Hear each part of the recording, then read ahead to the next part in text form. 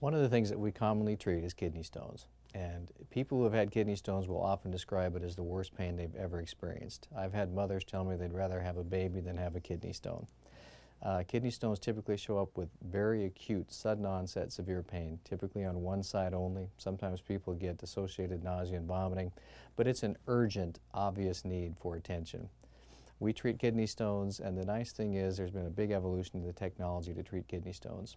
The archaic, old-fashioned way was people got cut open and kidney stones removed. We now have a lot of new technology that's minimally invasive, outpatient surgeries, easily manageable.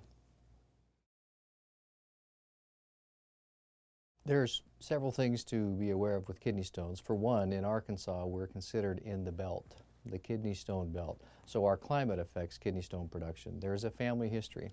It's not unusual for a person with a kidney stone to have family or relatives who have also had kidney stones. Diet plays a big role in kidney stone formation.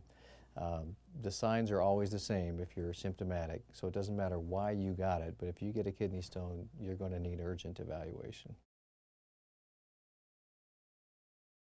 It's difficult for some people to tell when the pain begins what it is that's happening. If the pain becomes real severe to the point you can't manage it at home, or if you have associated nausea, vomiting, certainly if you start having fevers, you need to see a doctor immediately. People who have had kidney stones before, they tend to have a threshold of if the pain gets too severe, they know to come and see us.